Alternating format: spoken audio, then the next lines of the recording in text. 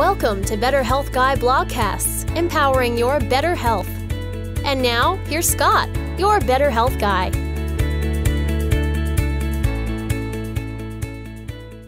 The content of this show is for informational purposes only and is not intended to diagnose, treat, or cure any illness or medical condition. Nothing in today's discussion is meant to serve as medical advice or as information to facilitate self-treatment.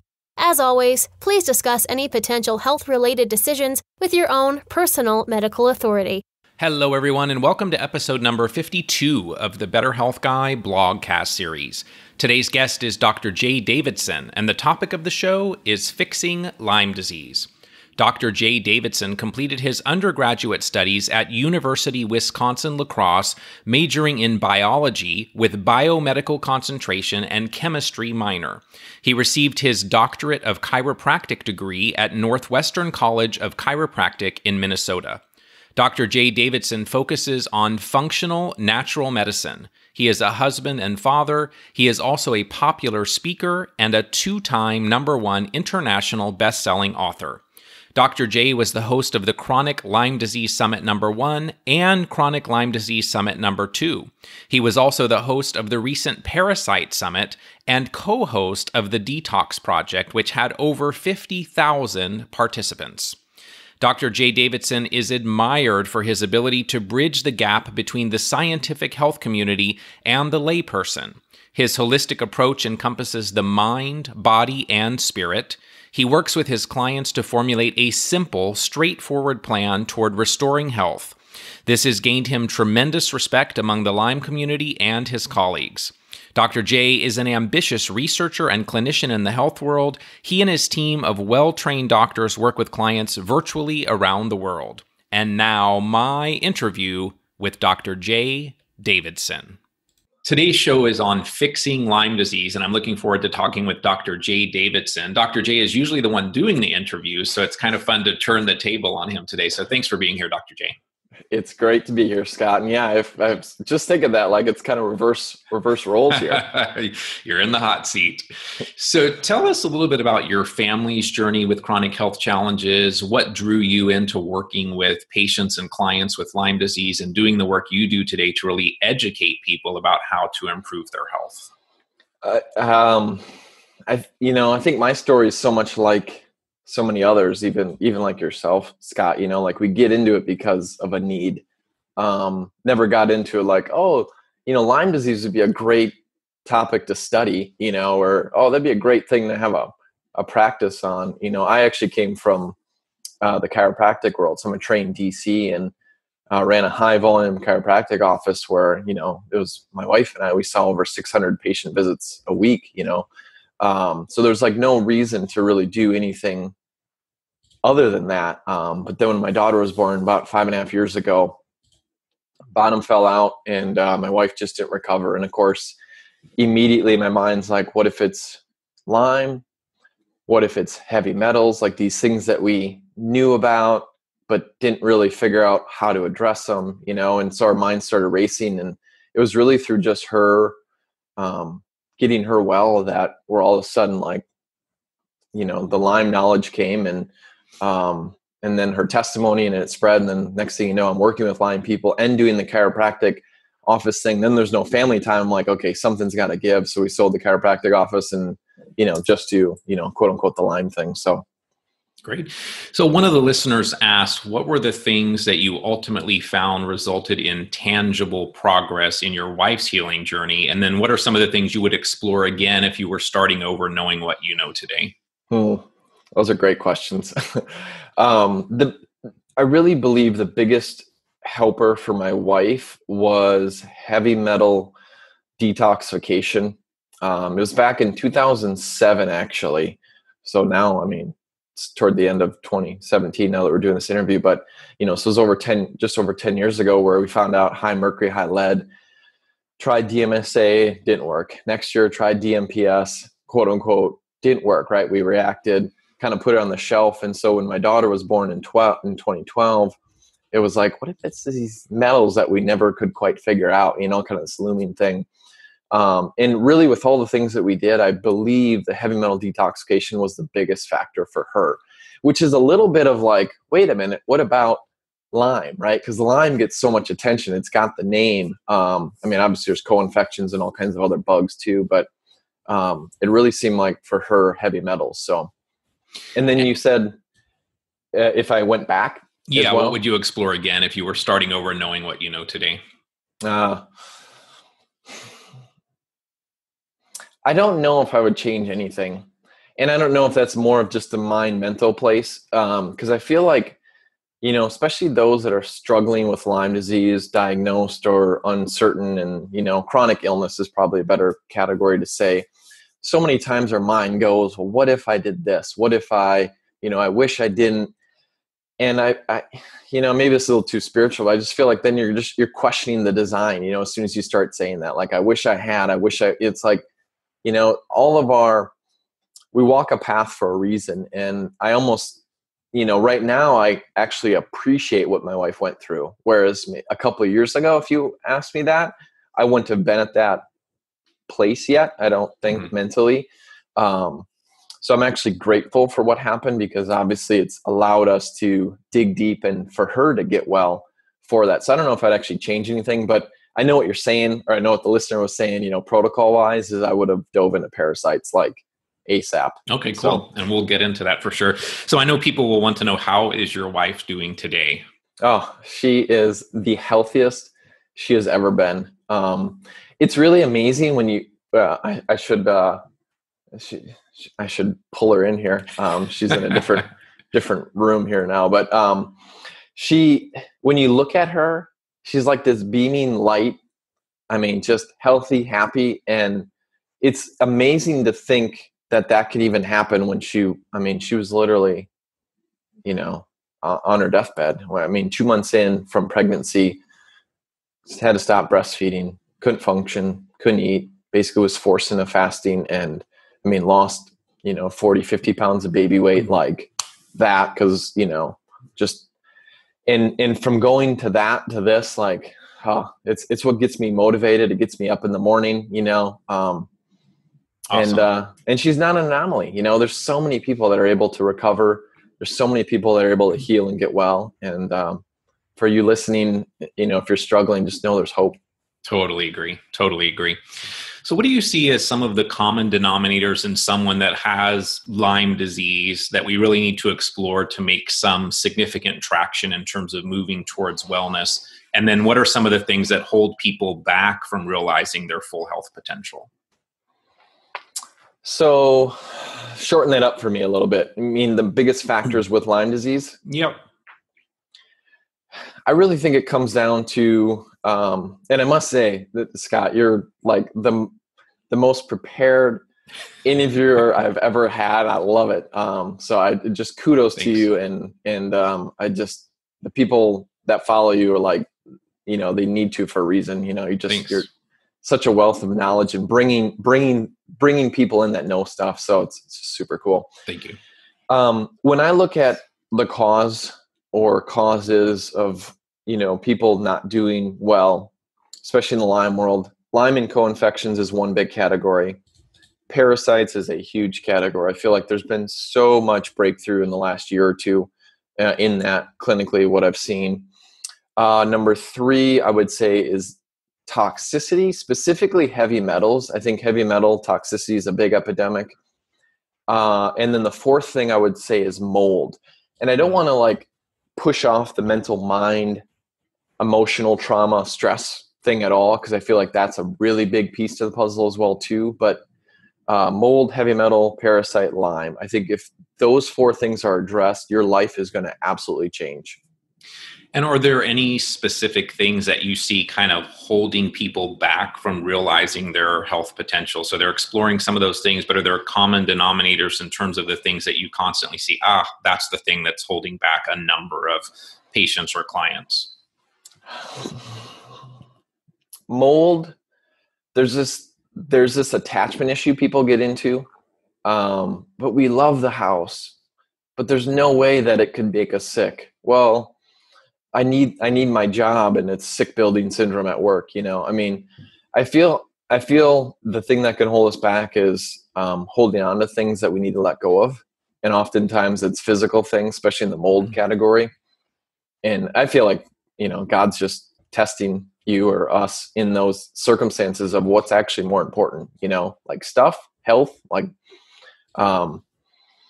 so mold definitely is a big barrier. If somebody's got it, like, it doesn't matter the protocol you're going to go on. It doesn't matter the adrenal formulas. You're going to have chronic fatigue. You're just going to hit a wall. It's going to be a barrier. That's a big one. Parasites, what I've seen clinically, because I'd done parasite cleanses before. I'm like, oh, must not have any issues, right? Didn't notice anything. Didn't see any changes. And I feel like ineffective parasite protocols is a hang up, because as soon as you do one, you think, I did that and I'm good. And then heavy metal detoxing too, not doing it long enough. And I would say the same thing happens with heavy metal detox, that oftentimes I hear people that say, oh, I've done IV chelation and I did 10 IVs. And so I got the check mark. And I'm like, metals are something we encounter on a daily basis. And at least from my perspective, detoxification is a lifelong process if we want to really be healthy. And so that's another example as well, where oftentimes I hear people say, well, I couldn't have metals because I did these 10 IVs. And I'm like, I don't think that's going to cut it. Yeah, I agree. For sure. It's you can empty the body tissues in a couple months, 2, 3, maybe 4 months. But the key with heavy metal detoxification is getting mercury out of the brain. It's getting aluminum out of the brain. It's clearing lead out of the bone that's been stored there, and unless you do that, the symptoms are just going to keep reoccurring because you're not digging down deep enough. So it's definitely a process for sure. And super big fan of staying away from IV chelation as well. So you mentioned Lyme and co-infections as one of the 4 big things to explore. So what are some of the tools that you use, antimicrobial support and so on, for dealing specifically with Borrelia, Bartonella, Babesia, and those Lyme-related infections? This might sound weird. Lyme and the co-infections is like last. So if you were to ask like order, figuring out if mold is an issue or not, like, is always immediate. Remedy, or worst case is move, sell your stuff, right? Like that's, the worst case possible. Mold right away, parasites, heavy metal detox. And then, rarely do you need a lot of quote unquote killing things for the smaller pathogens, like the viruses, the bacteria, like Borrelia, Babesia. Well, it's really more a parasite, but, Bartonella or Lichia, those kind of things, human herpes viruses. So, Byron White's got some good formulas. We've chatted about that before. I'm a fan of those. They're strong though, so you have to know how to use them. I like basic immune boosters though too. Beta glucan I think is a great immune booster, but not right for everybody. Definitely like to energetically test to see, what's right for somebody and what's not. So I like to combine, and I know we've chatted about this over the years here. I like to look at really clinically, like for each case, what seems to have worked the best for people, similar to like the client I'm working with, for instance. And then also, like to think about it in phases. So what phase are you in? Kind of get the list of like what could be tools, and then energetically test and say, okay, out of this, 12, what might be best for you, Scott? Like, and it goes down to 3, you know what I mean? Right. So I'm kind of in that right now from a clinical aspect, but I like the vitamin C, higher doses of vitamin C, 4 grams or more is therapeutic. I think that can be beneficial. There's just tons of stuff out there, right? Like Buhner's herbal protocols, there's Veratrol, like the Japanese nutwood. There's so many benefits of that, but I don't find that you like need a ton of antimicrobial stuff for those little guys when you basically peel the shield away from Lyme and its co-infections, kind of expose them, because our immune system's awesome. So you're basically saying that it's the terrain and not the bug, and that if we work on the terrain through detoxification of metals and reducing exposure to mold and all of those things, that then the microbes themselves don't require as big of a gun to address once you do that towards the end. Love that. Yes. I would definitely agree with that. Yeah, I agree as well. So you mentioned parasites, and you just hosted a fantastic Parasite Summit recently. So what were some of the, I mean, you know lots about parasites already, but what were some of the things that you took away that were kind of new information that you really learned something and went, wow, I hadn't heard that before, or this is really critical?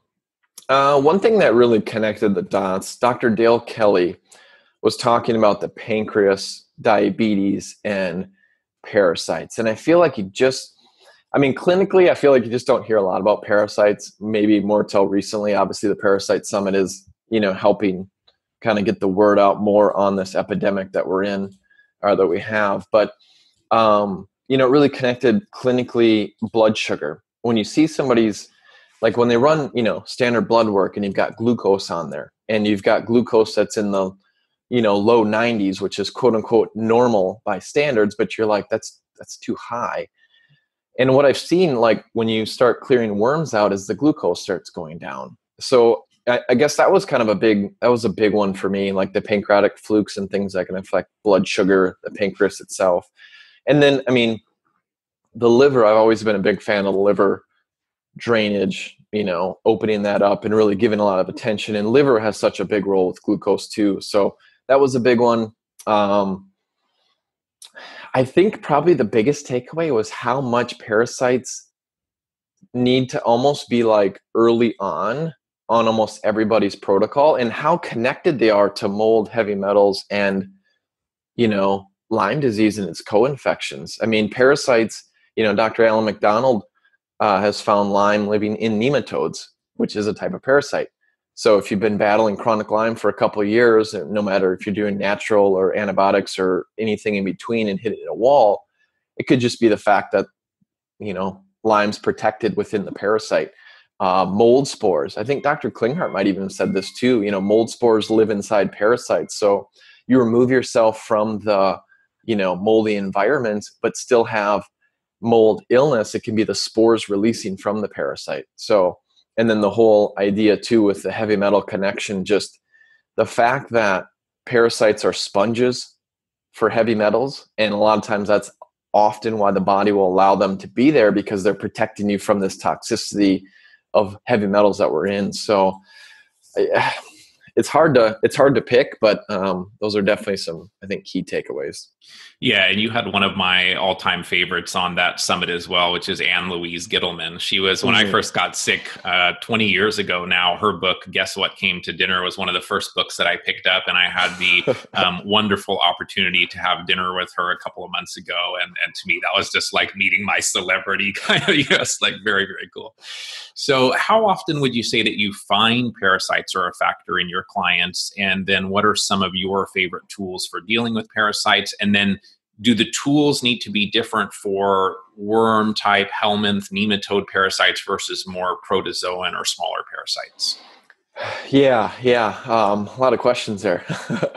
So parasites, like 100% of the time, I just assume everybody's got parasite issues. Like I even was actually discussing with a veterinarian recently about parasites, like in the San Diego area, just chatting with her. And she's like, oh, we always run a stool test, and hardly anybody around here has parasites animal-wise. And I'm just like, but how accurate is that test? And she's like, well, it really depends on the area. I mean, if you're in, versus San Diego, where I live, now, if you're in Texas or Florida, then there's a bigger issue. And I'm like, I don't know. I don't jive with kind of the fact, you have to run a stool test, because they're all negative. But yet when you do parasite cleanses and you see people clear stuff out of them, it's like, there's your confirmation there. So I really, from a clinical basis, I'm going to assume, like if I was working with Scott, I'm just going to assume you have parasites, and that's got to be part of the agenda. And if we start seeing stuff come out, or you start maybe having some symptoms and we're like, okay, this is a bigger issue than we thought, we extend that time period. Or you're like, not a big deal, I can take a lot of Mosaputica, I can take, a bunch of other antiparasitics and, not have any issues. Well, then, maybe it's not as big of a deal for you as it is for some other people, and kind of move on to the next phase. Is it fairly common for your patients to see some parasites exiting the body when you put them on a parasite protocol? It's hit or miss. I mean, some people, they're like, some people within 24 hours, I mean, I'm seeing stuff come out, and then, and it varies, right? It's the quote unquote ropeworm to little sesame seeds to thin spaghettis to, all kinds of, it's unbelievable the pictures I get. And there was one, I have to say this, I've just got my phone, sitting right here. And there was one day where a client had texted me a picture of like what came out of me, and it dinged right as we were sitting down for dinner. And I was like, oh, text, right? Go over, check. I'm like, that's a quick lesson. Just leave the phone alone. It's family time and dinner, because there was a big old pile of worms and stuff. Probably like, I'd say 30 to 40% of the time people see stuff. I think of, Ann-Louise Gittleman. She's been such monumental in this parasite world. She says there's 134 different species of parasites. I can't remember if she quoted this, but somebody else has, or multiple people I think have mentioned really, only about 30% of the worms are actually visible to the naked eye. So, I don't know, definitely not everybody sees stuff, but I mean, I have, my wife has, I've seen stuff come out of my daughter. And I guess it depends how much you're poking your poo and also like analyzing it too. And when you're doing a parasite protocol, is the focus on the larger parasites, or are you also incorporating things for protozoan parasites? Both. But from, I guess, clinically what I've seen, big worms first, and then the small ones start coming out. And I'm not sure exactly like the mechanism or the little ones in the big ones, or big ones are priority and the body wants to get rid of those first before the little ones. But like, I think about my own case, one of our mutual friends, Dr. Todd Watts, he was showing me pictures on his phone a few years ago at a seminar. And I was like, gosh, what are those things coming out of people, and his like famous worms and stuff like that. And I'm like, I want to try this out. So I started taking it, and within about 16 days or so, I saw like something poking out. So I kind of poked my stool, and it was like a 6-inch worm. Like, wow, okay. And then he gave me kind of his original formula, just straight up mimosa pudica seed by itself. And 5 or 6 days later, I mean, 2 20-inch like cylindrical worms. Like, this is not like, globby ropeworm stuff that people are talking about, like cylindrical. I'm like, this is disgusting. The next month and a half then, because I literally had to, take some toilet paper and slowly pull them out. Just, it's gross to think about, but it's grosser to think that stuff's living in us, right? And we're just like letting it. Better out than in, yeah. Yeah. In the words of Shrek, better out than in, for sure. And then, so I got the 2 20-inch worms out, and then the next month and a half, there were like 5 to 7-inch worms. And then, I was like, oh, I must be done. And not understanding the whole life cycle of parasites, like they replicate essentially every 2 weeks, roughly, a full moon, new moon type of thing. I was like, oh, I'm done. Kind of put it on the back burner. I'm like, gut feels like it's, getting some symptoms, went back on, started clearing more worms out. And eventually what I like to tell people now is be persistent and be consistent in the parasite category, because you just don't know when they're going to be hatching. And, if you get a bunch out and you're like, oh, that was awesome, I'm done. It's like, well, what about the eggs? What about the other life cycles, and the whole hatching? Like, you want to keep going to really clear those out. So, after the 5 to 7-inch, then I had pinworms. That was a big issue that I had. So, and I guess I've seen that just clinically. I mean, I don't know if you've seen that too, but it seems like big ones first, and then it goes to smaller, like especially people that have the quote unquote ropeworms, or the, mucus associated lymph tissue and the real thick sludgy stuff. That can take the longest, because I feel like it just clogs up, and, some people just, it's hard to get things moving and to clear it out. But, you clear that out, then there's all kinds of other stuff that'll come, which, the protozoa, the smaller, parasites, I feel like need to be addressed after the big ones. And do you feel then like you need to change the strategy to a different herb, for example, or is there some thought that mimosa may also help people with the protozoan organisms as well? It's a great question. One of the things that came up a lot after the Parasite Summit was this whole idea of, when you take something, are you exploding the worm? And I think it was maybe Dr. Klinghardt that brought this up. exploding the worm and causing whatever's in the worm to, be released? Or are you kind of bringing it out whole? And there's just not a lot of research on Mimosa pudica. And there's more and more stuff just recently coming out on PubMed, but I feel like it's just not been utilized very much. And then obviously there's different forms, the plant, the bark, and the seed and things. I'm a huge fan of the seed, but I believe part of the mechanism Mimosa is suffocation. Like I feel like it suffocates worms out, but it does, from at least what I've seen clinically, is it works systemically too. So it means that there's got to be herbal properties that are probably anti-parasitic in nature, and there's got to be like this, because if you just put the seed in a glass of water, it'll gel up and coagulate, which I feel like is part of the suffocation effect. And then of course some people will say, oh, I'm just pooping out the capsule. And it's like, but if I actually have a bottle right here, if I was to take 8 caps of this right now, like I wouldn't see any changes in my stool, but other people might see stuff come out, so yep. So I'm like, well, it's not just that. I really think it's to do with your interior, digestive train. But basically Mimosa, I feel like works really well for ropeworm or, MALT or whatever you want to call that. I feel like it works really well for some larvae forms like strongyloides and things like that too. Beyond what else it actually works well for, I'm not sure, but I kind of classify Mimosa in the category though that it's kind of a binder more than like maybe a black walnut or a wormwood, you know what I mean? Where it's like one of those real potent herbs that maybe you don't want to take forever. Mimosa I kind of put more in the binding of the parasite category where it's safe, you can take it more longer term. Okay, fantastic. Yeah, that's a good update on your personal situation. I hadn't heard that it had several other phases before, so that's interesting. So let's talk a little bit about toxicity. You talked about the importance of mold and mold toxins. You talked about heavy metals. How important is detoxification in helping someone to recover from Lyme disease? And then what are some of your favorite tools? It's so important. So important. And that's where I feel like the Lyme world, that's probably like the name, like if my name ever gets mentioned, it's probably like Lyme gets thrown in there. I think I really believe in order to get people well, it's not even that. Like detoxification for my wife, for instance, was huge. And why? I feel like it becomes the protector.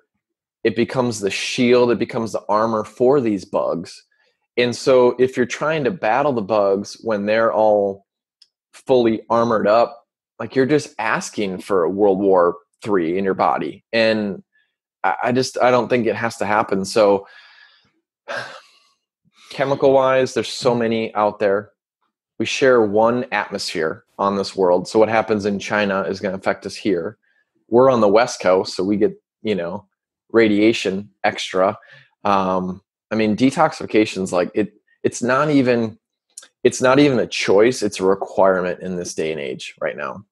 I totally agree. And when I started out working with Dr. Klinghardt many years ago, this is 2006, I thought the bugs were the most important. The toxicity was next. And then the emotional, mental stuff was kind of, that stuff that I don't need to worry about. And I ended up flipping it completely. Ultimately, that detox was much more important than dealing with the microbes. And so it sounds like we're on the same page that the detox is a really high priority.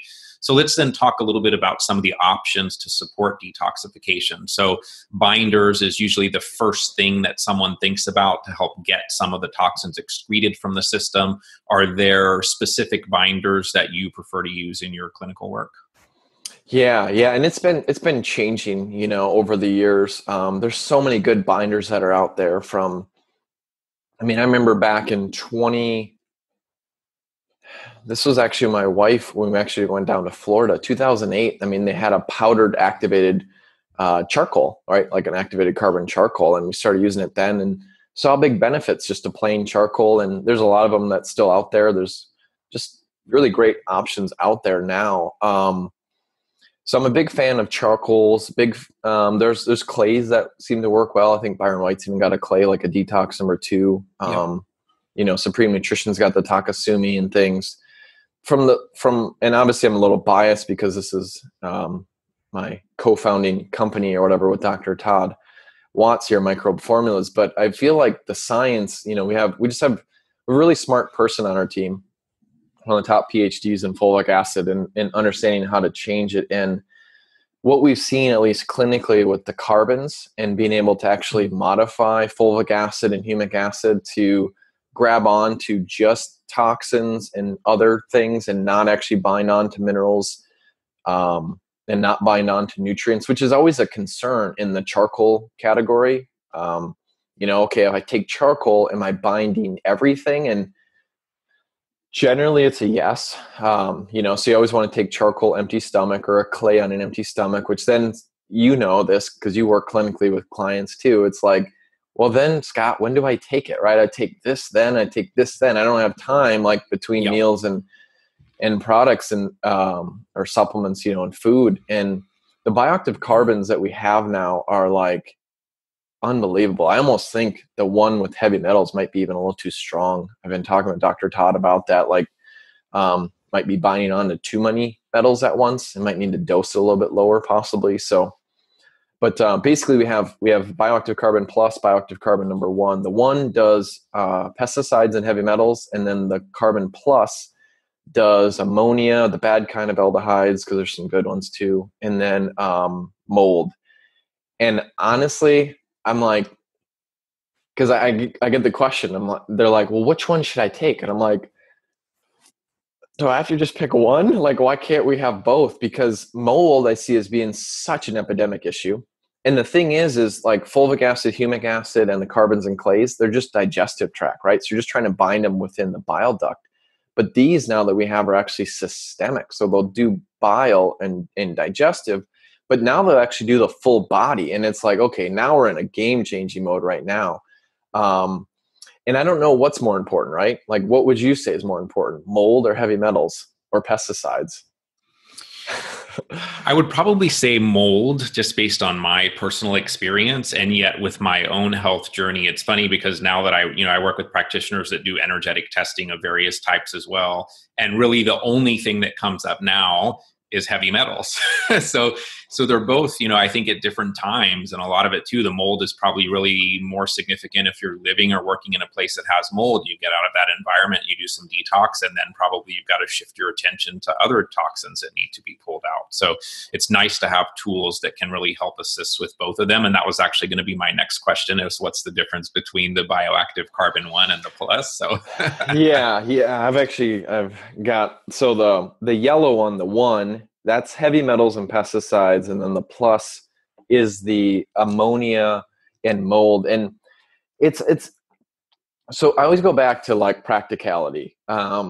So when you're doing parasite cleansing or killing parasites, like there's 2 things that are going to happen. You're going to piss them off. You're going to make them mad because you're trying to kill them. So then they're going to release toxins, which ammonia is one of those toxins, super alkaline, ends up being in pockets. You feel like crud. You try to alkalize the body with anything and it makes it worse, especially like alkaline water or something like that. So ammonia is a really nasty toxin. So you make parasites mad, they release toxins. So you want to bind on to that while you're cleansing because you don't want to feel like crud and you don't want inflammation all over the body if you don't need it. But then the other thing is when you're doing parasite cleansing, you're killing worms. And then whatever's inside of the worm can potentially release, which mold spores, like, just mentioned, can be in there. Heavy metals, big sponges for it. So I think there's benefits of both of them. But I also think it's looking at your situation, right? So if you're in a moldy environment, boom. If you're one of those people that chronically has liver issues, chronically sensitive, can't do anything alkalizing, like I would definitely look into ammonia. Especially like strongyloides, especially like in the muscular structure. I think that was one of the things my wife dealt with, which really made it hard for her to exercise. Anytime she exercised, she'd just feel like garbage, because basically would stir that up and then, the worms and things would release more ammonia and then there'd be that effect. So I guess if someone's listening and you don't do well after exercise, definitely check the muscles for worms and ammonia binding would be, I think, super helpful. And I also notice a lot of times when people do far infrared sauna, if they have a towel that they're kind of wiping up the sweat and they smell it, oftentimes it does smell very strongly of ammonia. So I think that's another good clue as well. Were you suggesting that with these bioactive carbons that the number of minutes that they need to be taken away from other things is not as strict as what it is with some other binders? Or Yeah, this is what's crazy, right? Because this is rewriting directions. Like I feel like, and obviously I'm biased, but I feel like this is going to be the game changer in the functional medicine world for binders. Is we don't have to take carbon and charcoals by themselves in a protocol. That, like, for instance, these new carbons, Scott, you can take them with food. You can take them with supplements. We always recommend, though, never mix Mimosa pudica seed, which is the sticky, anti-parasitic herb, with a carbon or any other binder. Never mix it with diatomaceous earth. We know diatomaceous earth and Mimosa pudica seed at the same time will neutralize it. That you'll still get benefit from the DE or the diatomaceous earth, but you won't get the Mimosa pudica benefit. So you want to keep that at least an hour, maybe even 2 hours away. You can totally do DE or diatomaceous earth, while you're doing Mimosa, just not at the exact same time.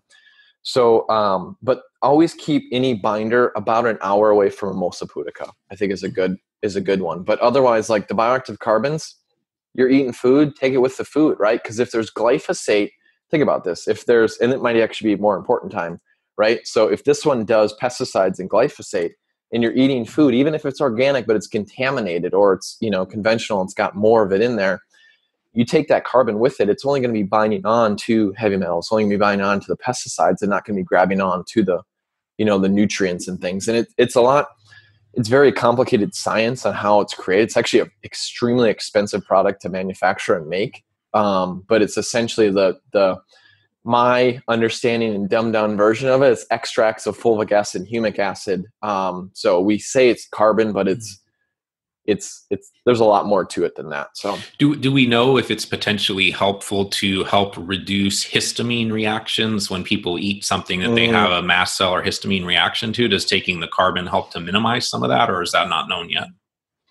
That's a great question. It seems as if the sensitivities to food diminish. And not just food, but environment. It feels like the sensitivities diminish pretty substantial with the bioactive carbons. So I would imagine it's probably helping in that category. Okay. But then we're also going to get into what is true mast cell, right? Like when you hear people say they have a reaction, oh, I herx, like, that's being used synonymously for everything. I herx. I feel like mast cell, we're going to see that too in a few years. So, well, and a lot of the triggers for mast cell are mold and parasites, right? And so with some of these other tools that you're also talking about, if you're minimizing the trigger, I think you're helping overall with some of the reactions also over time. Let's talk a little bit now about coffee enemas. This is one of my favorite topics and probably literally saved my life at many points. It was the only thing I ever found for inflammation and pain that I could actually see a difference. It didn't matter what anti-inflammatory, what other tool, but coffee enemas, at least I could survive. And so what are your thoughts on coffee enemas? When people don't tolerate them, are there specific reasons why? And then are there some different approaches maybe that you have in terms of how you have clients implement a coffee enema compared to what people just kind of know today? Yeah, awesome question. So yeah, who doesn't want to talk about an enema, right? Putting something up the rear end. So when I first heard of this, I heard of it for weight loss. I heard of it for weight loss years ago. Usher, the pop star, right? He did it to, help show more of his physique when he's on stage. And so I immediately coined coffee enema, weight loss, cosmetic, like who cares, just uncomfortable subject anyways to talk about enemas. And then it was years later, had a friend, Dr. Nick, he's on my team, Dr. Nick Ellenson, telling me about coffee enemas. And I wasn't even ready to hear it. I'm like, I don't want to hear about this stuff. This is kind of gross, And he'd been doing them for years. And he's like, gosh, they're so helpful. They're so beneficial. And finally, started looking into the science of it. And my gosh, I can totally see why it helped you, Scott. Because pain reduction, like the top 3 tools for pain reduction, coffee enema would be in that top 3, easy peasy. Helps with detox, but it really helps open up that liver bile duct. So I love coffee enemas. Absolutely love them. I think they're so important, especially in parasite cleansing, because there's parasites that love the liver bile duct area, strongyloides, giardia, liver flukes, all these things that live in there and can cause, liver damage and liver disruption, which, if there's organ issues that you need to give attention to, it's definitely liver. As far as tweaks, Dr. Scott Richmond and Dr. Nick Ellenson on my team, we always talk every Tuesday, actually. So we're always, like batting around ideas, talking about research clinically. And then of course, anybody that's like hit a speed bump or a roadblock, always, like kind of discussing and walking through. And one of the times really came up coffee enemas, and it just kind of kept coming up and really started refining it and tweaking it. And I got to give Dr. Nick on my team, a lot of the credit, but basically if you add molasses, so a couple of things with coffee enemas, can be hard to hold it. So either you're putting it in too fast, you're not putting the tube in far enough. 6 inches is what I recommend. So you're releasing either too much liquid in you, it's releasing too fast, or it's not in far enough. Any of those three options, any combination of that, can be why you can't hold it. But then there's people still, when you do that still can't hold it. They're like, oh my gosh, I can't, like, I only put a cup in, and it's literally like, all of a sudden I put it in, like I feel everything internally moving, and it's like, well, it's because you're upsetting the worms. It's parasites. So if you add a tablespoon of molasses to the coffee enema solution, super easy to hold it. Not even sure exactly how that works or why, but molasses is thicker. So you can just go to like a Whole Foods or something and get organic molasses. It doesn't have to be the black strap or whatever, but the regular. And when you're brewing it, so I'll take 4 tablespoons of coffee beans, grind them up, and then boil 2 cups of water, put it in a French press. So I've got 4 tablespoons of coffee, 2 cups of water. I let that sit there for 15 minutes and steep, basically, French press style. But then I'll also add a tablespoon of molasses right away to it because it's nice and hot, so it'll kind of dissolve the molasses in there. After 15 minutes, I'll press the French press out. I've got 2 more cups of water that you can, if you want to do an enema right away, just put about 6 to 10 ice cubes in it, roughly. Usually 8's kind of the number, but put 8 ice cubes, filtered water, and then you can also, I like to take some Himalayan sea salt, about a half a teaspoon, maybe a full teaspoon, and then take an essential oil, tangerine oil, doTERRA, Young Living, wherever you get it from, and Dr. Nick taught me this too. He's like, I don't want to put the essential oils in when the water's hot because it could potentially denature the essential oils. And then now you're mixing, coffee enema solution with an oil, like a water oil, like it doesn't mix super well. So what he'll do is he'll scoop, and I do this now, scoop a half a teaspoon of sea salt up, like Himalayan or something, or even a full teaspoon, depending on how much. But the reason you put the sea salt in is you want to get electrolytes. It's preventing, lack of minerals and electrolytes. So easy way to add that in, but just put the 5 drops of tangerine oil right on the sea salt. Let that sit there for 15 minutes while your coffee's steeping. Press it down, with the molasses in it.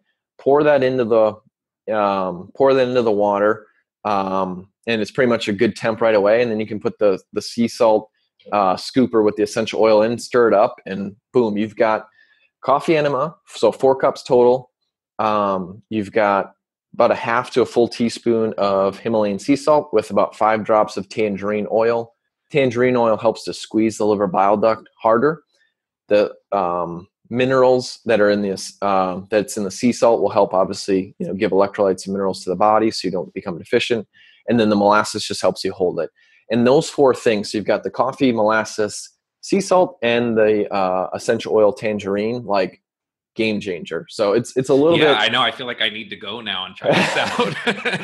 It's a little bit like, what? Unbelievable. My wife's always had a hard time holding coffee enemas. Put the molasses in, fine.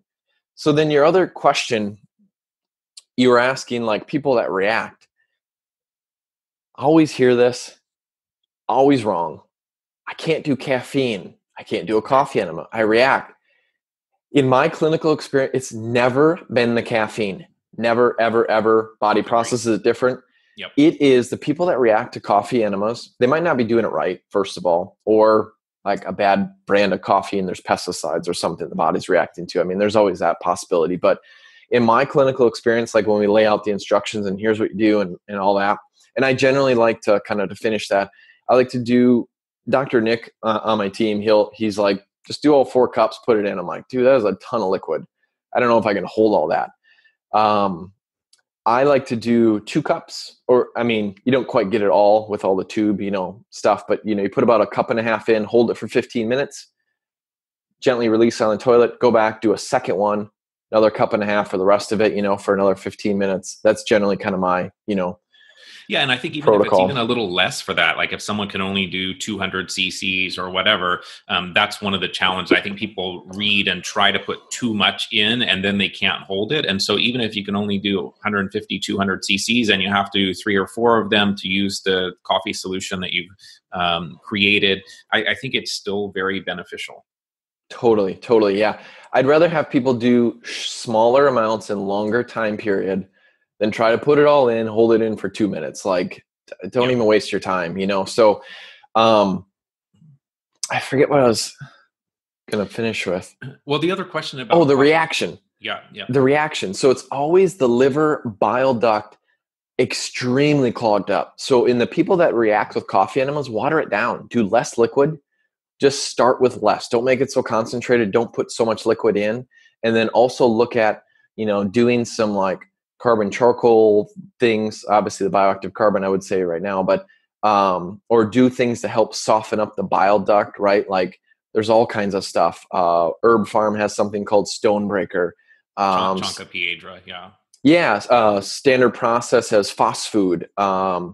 Systemic Formulas has something called LB, liver gallbladder formula, right? Like there's just everybody's got something and you can mix them, but if you support that, do less. I mean, just reacting to coffee enemas, if you are, then it's got to be parasites, like just you're stirring them up.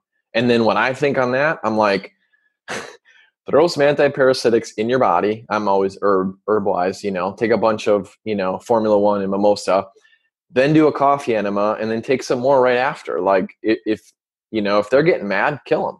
Let's get those worms out of you. So I've heard people talk about taking binders around coffee enemas as well. And I've always kind of thought when you do the coffee enema, things are, moving through the system fairly quickly. So it's not necessarily the case that there's probably enough time to fully reabsorb a lot of that toxicity with enterohepatic recirculation. But I do know some people tend to like binders around, like before and after a coffee enema. Do you find clinically that that's helpful for people as well? Yes. Yep. I've been a big fan of that. I wrote about that in my first book. The thing is if somebody has a big toxicity issue, so helpful. If it is a massive parasite infestation, then that's when I would kind of do the antiparasitics first to bring that load down and then be switching more into the carbon charcoal clays or something, right? So if you take a half hour before an enema, you coat the intestinal tract. So when you do a coffee enema and you have that liver bile duct release, it's the catcher's mitt. And then you can take some more after to mop it up. So I do love that idea.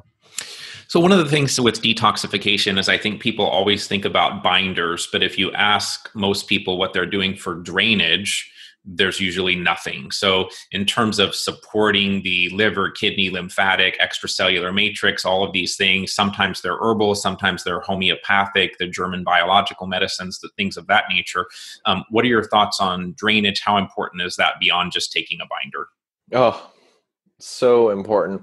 And this is where I think it's just even good to define like drainage versus detox. When I think of detox, because I feel like especially in functional medicine worldwide, like everybody uses detox. Oh, I need detox. I'm like, well, what does that even mean? Like, is it a 7-day juice cleanse? Is it colonic? Is it, chelation? Like, what are you referencing? And so I like to think of detox in terminology for me to grasp and understand. I like to think of it as detox is grabbing on to chemicals and pulling them out of your body. I like to think of drainage as you're just supporting the natural pathways that the body has to clear things out. Like you mentioned, the colon. So if you're constipated, draining pathway clogged. Liver bile duct is by far the most important draining pathway, bar none. If there's one to give attention to, it's that. Lymphatic, brain lymphatic, which, glymphatic system, skin, kidneys, all these draining pathways. So drainers are so important. I feel like, and not to make a blanket statement, but I'm going to here. I feel like you just can't go wrong when you drain. Like when you clear, when you help the body assist in just clearing its normal gunk out in the movement, I feel like you always do better. The people that are so sensitive that react to everything, I mean, draining plugged, right? Like it's the tub with toxin, like it's your bathtub with toxins. The drain is plugged, and now you're like, oh, I'm gonna start detoxing. You're gonna start stirring stuff up. The drain's not even open to, move anything out. So yeah, absolutely. Yeah, totally agree. TUDCA is something that I think most people in the Lyme community, if they've ever heard of TUDCA, it's because of you. That's actually where I first heard about TUDCA. And so I'm interested in your thoughts. What is TUDCA? How is it tied in with bile, which you just mentioned? What is it doing in the body? And are you still excited about it now that you've had several more months to really observe people using it? Oh, yeah, TUDCA. It's TUDCA is kind of the abbreviation. The chemical name is tauroursodeoxycholic acid, which everybody says TUDCA because I'm super excited about it. And yeah, I believe I was kind of the bridge, I had heard about it actually in the weightlifting world because I was looking at, the people that anabolic steroid cycle roids. And I'm like, okay, it obviously damages the liver. Like, what are these people doing to protect it? This is just if there's one good personality trait that I have, this obsessive compulsive, that if I get on something, I'm going to, figure it out. And I'm like looking into liver, and I was, came up one day, I'm like, what do the weightlifters do to protect their liver? And it's like, N-acetylcysteine, milk thistle, all the stuff we hear about. And then I'm like, what's this TUDCA? TUDCA, what is this? I looked into it. I'm like, it's natural. Started experimenting with it. And yeah, soon enough, I'm like, this is flipping amazing. And I completely agree. I have found though, clinically, it doesn't work for everybody right away. I do find most people do really well with it, but I think there's also timing to it. And I'm not sure why. Like when I energetically test, I'm like, nope. And other times I'm like, yeah, they absolutely need it. And I'm not sure why, but basically it's a water-soluble bile acid. And there's something about it that just opens up that pipe up, that liver bile duct drainage pipe up. So I'm a big fan of it. We actually were looking at having that in microbe formulas. And the only question I have, like when you actually look to source it, it's an extremely expensive raw ingredient, like so much that the ones that are for sale, unless they have a different source that we didn't find, they're selling it for what it would cost potentially, which is not what supplement, companies generally do. So I love it. I do love it. So cool. I find it works really well. So let's talk a little bit more about heavy metals then. So obviously you've got the carbons, the two carbons that we talked about that people can potentially use, or other products that are in the realm of binders. What are some other tools that you use with clients specifically for detoxification of metals?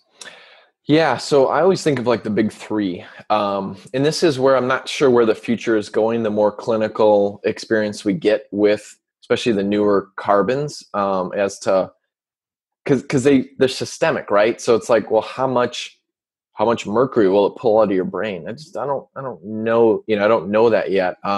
Actually, my docs and I were just speaking about that this morning too, that we literally need to observe and figure out. But I always like the big three: DMSA in low dosing, ALA, alpha lipoic acid, in low dosing as well, and then hydrolyzed clinophthalate fragment. There's a couple of them out there now too, but I like recruiting multiple things in lower doses is probably the easiest explanation. And I've always used like a charcoal or a clay or some kind of binder. But now that we've got binders that are systemic, I'm like, this is even better, So I kind of like to recruit multiple things because I'm thinking about, Scott, when we're in the environment, like what we're exposed to over here on the West Coast versus what somebody's exposed to on the East Coast is going to be different, right? Like we're going to have higher radiation and they might have higher other stuff, right? If they're New Jersey in the other areas of toxicity. So there's obviously, toxins, heavy metals are prevalent, pesticides are huge, radiation, even thinking about the fragments of pathogens, right? When you're actually killing pathogens and you're having fragments come off. So I like to use multiple things to really kind of cast a broad net. And I feel like when you use lower dosing, like never see symptoms, versus just taking one thing at a mega dose, I feel like you're more likely to react. The other thing that I would add that I think most people don't think about is the importance of trace minerals in supporting metal detox. That part of the reason we hold on to a lot of these metals is because we're deficient in all of these other minerals that we really need. And so, really kind of flooding the body with healthy trace minerals, I found that to be very helpful as well as kind of a foundation for a metal detox program. Yeah, and this is where, Dr. Todd Watts and I were speaking about too, is what is more important? Is it minerals or is it more carbon? Like, because I almost wonder too, like so the bioactive carbon, number one and plus, and we might tweak the name a little bit. I feel like they're maybe a little too close. I agree. Yeah, close in names, but obviously it's like sponges, right? It's grabbing onto things, but it's also really giving your body carbon. And when you look at the blueprint of the human body, you've got oxygen, hydrogen, and carbon. Like that's pretty much our blueprint. So, I mean, it's interesting to think maybe carbon's actually even more important than so many other things in the body. So even if there isn't any chemicals to grab onto, but the carbon's being given to the body to utilize at the cellular level, mitochondrial health and other things, I mean, potentially, cool.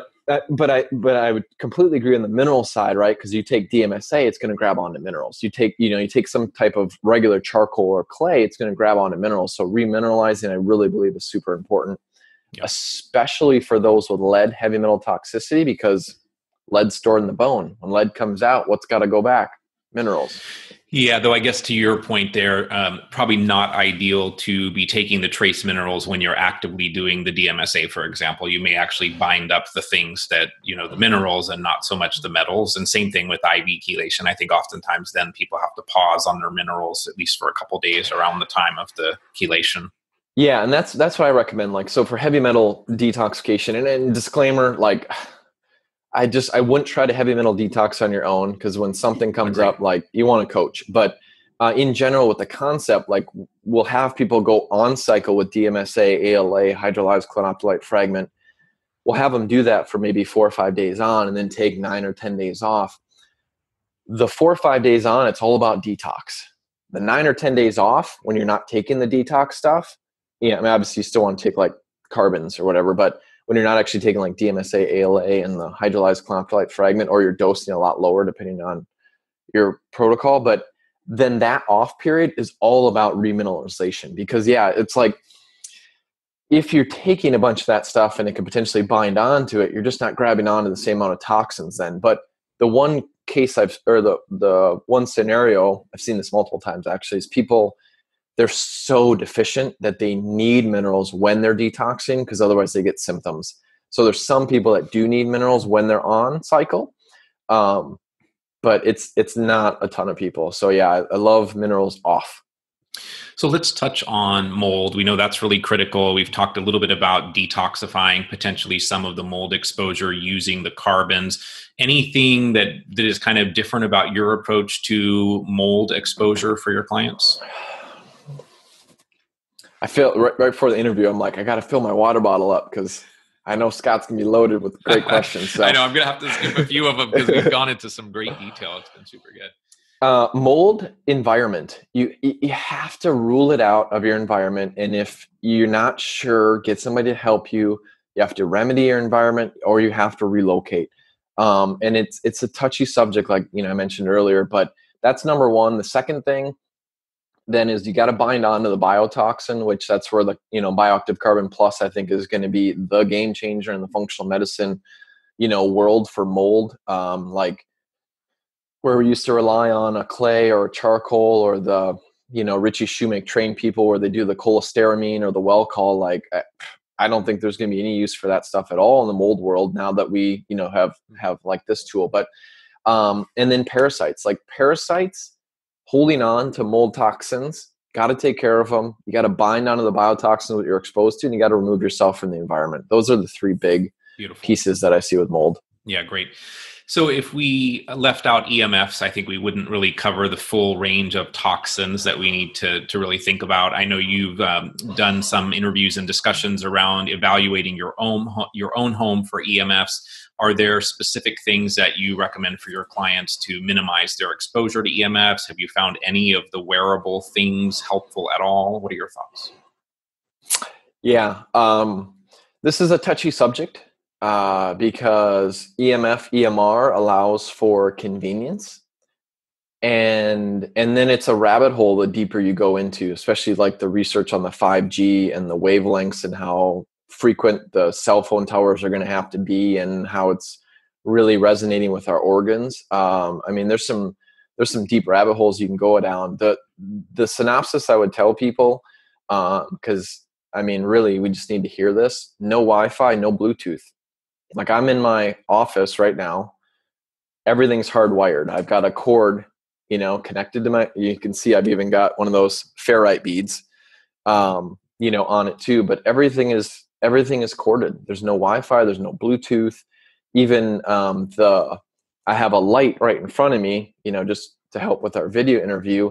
And I originally had those plugged into, the wall. Well, LED has to convert from AC to DC, and in its conversion, these lights gave off a lot of EMFs.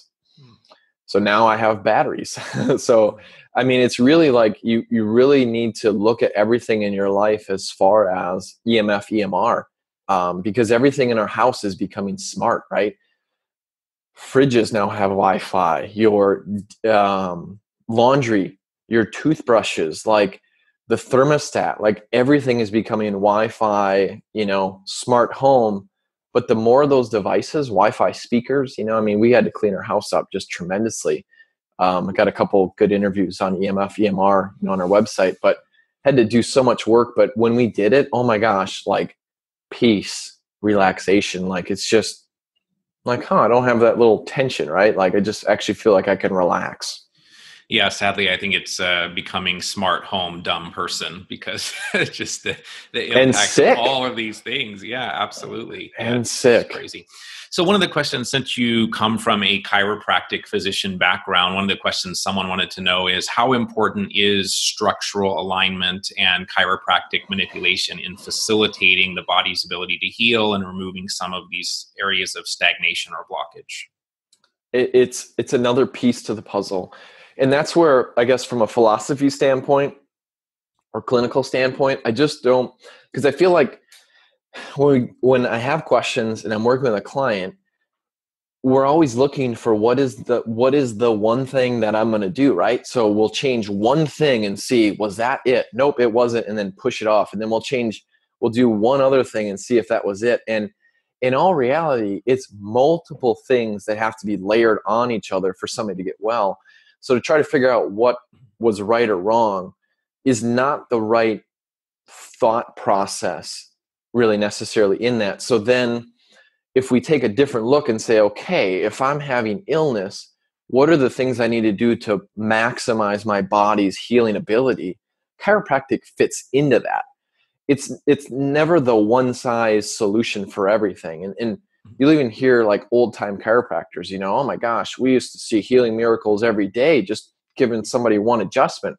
It's like, but you just don't see that anymore because there's such a toxicity burden on our society now that there's multiple factors that are going on. So when you really boil it down, you've mentioned this too, you've got the mind, mental, emotional stress. You've got the physical stress, which is where chiropractic and realigning the spine would help. And then you've got the chemical stress. I feel like the mental emotional stress is huge. I feel like the chemical one is probably, it's so hard to pick which is the biggest, right? And then how many people are sitting at the computer and they're like this all day, like you can see me moving around. I'm at a standing desk. So apologize if I'm making people dizzy, but it's a piece to the puzzle, right?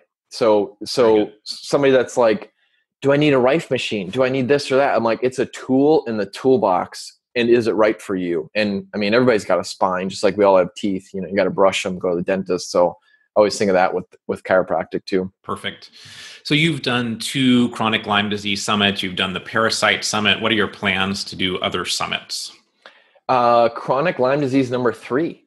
So, which I will have you on as a speaker as well. Thanks. Scott, I take it back. I don't know if there's anybody that's been on that will be on all 3. I think I don't think so. I think you might be the only person. So nice. I'm honored. Thanks. Kudos to you. I mean, honestly, you have such a great website, betterhealthguy.com. Like, thanks. Such a great resource of information. If people haven't been on there, and honestly, you go to more Lyme seminars probably than anybody I know or have been to. You write it out, you document it. Like, you are a lifesaver for so many people. So thank you very much. Yeah, I appreciate it. Well, I'm definitely looking forward to the Chronic Lyme Disease Summit number 3. And I wanted to have you tell people a little bit about your new book in case they're interested. Where can they get that, and what are they going to learn from it? How to Fix Lyme Disease. Yeah, so show the thickness of that one right there. You can see how thin that is there. So when I wrote my first book, 5 Steps to Restoring Health Protocol, that came out a little over 2 years ago, maybe like 2.5 years or something. It kept getting bigger. And my wife's like, you got to short, these people can't even focus. And you're having them read like 300 pages, you know? I mean, the last was like, I don't know, 50 pages of references. So in the second book, my wife's like, under 100 pages, like 80 pages. I'm like, all right, 80 it is. Well, we ended up with like 130, but it's way better than 300. So the goal was I wanted to get right to the point, which is probably the opposite of what I'm doing with this interview. No, this is great. But I want to get right to the point and cover the things beyond Lyme, because if there's anything that I would like to bring to the Lyme world is let's just not focus only on the bug. Because if we focus just on the bug, we're getting back into the whole antibacterial soap creation. We're getting back into antibiotics are the cure-all for everybody. We know that's not, right? So, and it kind of goes back to what you're saying, Scott, like terrain. So the book is really about parasites. It's about drainage. It's about detox. It's really looking at, and then, so we created my team and I, we created like a Lyme disease in under 200 seconds video or something, you know, and my brother-in-law like animated, just super cool. Yeah, I saw it. It's great. And then all of a sudden we'd start getting questions like, well, where's the research on this? Where's the research on this? And how come we didn't put any sources? And so from some of those comments, I went through research on Lyme and, you know, sexually transmitted and transmitted by bugs. And you can see, I mean, there's just all the, you know, basically references behind a lot of that, just to add some credibility to let's get beyond just the fact that it could be spread by a tick on the East Coast or the Midwest.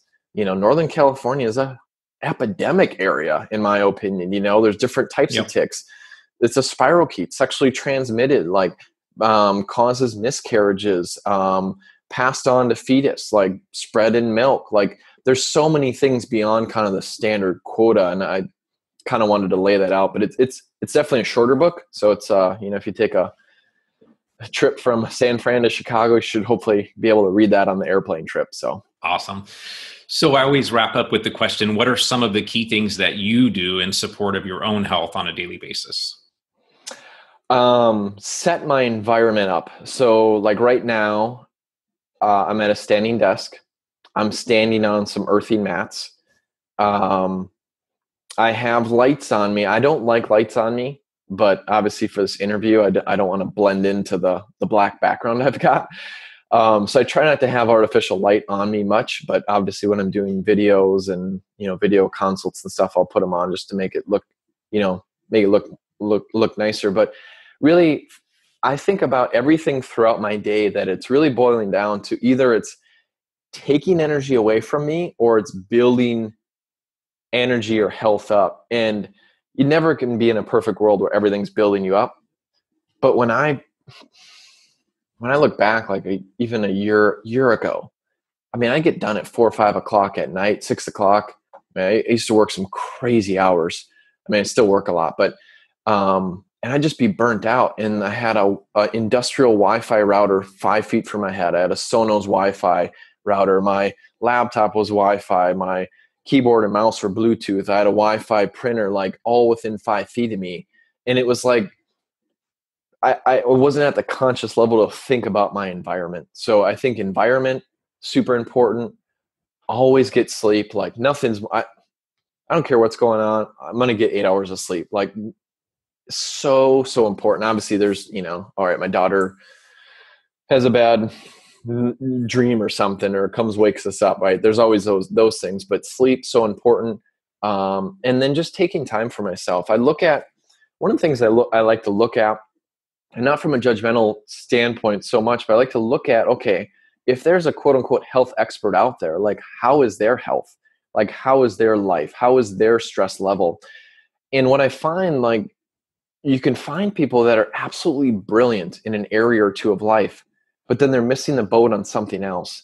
And I really think true success is when you're successful in all areas of your life: parenting, marriage, finances, health, emotionally, spiritually, like you have all the categories. And I feel like that overall is so impactful for your health too, because any area not doing well is of course going to be a stressor, which then can negatively affect your health too. Absolutely. Fantastic. That was really good. So you are a machine. You have shared so much great information over the years, so many great interviews. I will put your website in the show notes as well, because people should absolutely go check out the interviews. I'm constantly sharing them on my pages as well, but drjdavidson.com, go check it out. I appreciate you being here today. It was really fun for me. I learned some new things. I wasn't expecting to learn about the upgraded coffee enema and all that kind of stuff. So super, super great. I appreciate everything that you do to help people lead a healthier, happier life, and just want to thank you very much for being here today. It's been a pleasure, Scott.